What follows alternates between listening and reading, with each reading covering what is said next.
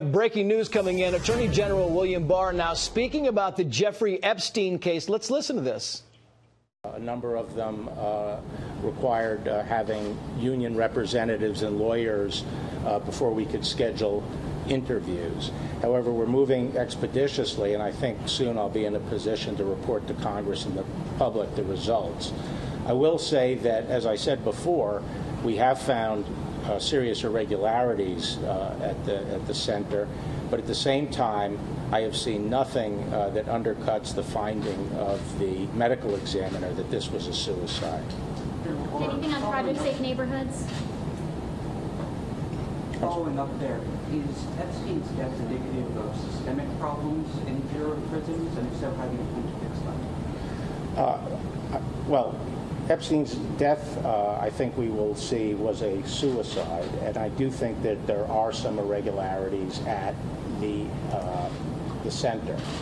But I have brought in Kathy Hawk Sawyer now to run the Bureau of Prisons. I worked closely with her when I was Attorney General 27 years ago, and I appointed her as the director of the Bureau, and she did an outstanding job over many years at the Bureau, and I have every confidence that she's going to be able to address any management or operational deficiencies at the Bureau. General, we got one more from Robert, Dallas Morning News. Sir, if we could take one right over here. I did have a question. Yeah, go ahead. Did you need me to repeat it about the gun legislation? If we have anything on topic with Project Safe Neighborhoods first, I'm sorry, we got to go on topic first. Anyone else have anything on topic? Thank you. Do you have an idea? Well, I think, yes, I do have an idea. The President has been consulting broadly, particularly with members of Congress and the leadership on the Hill.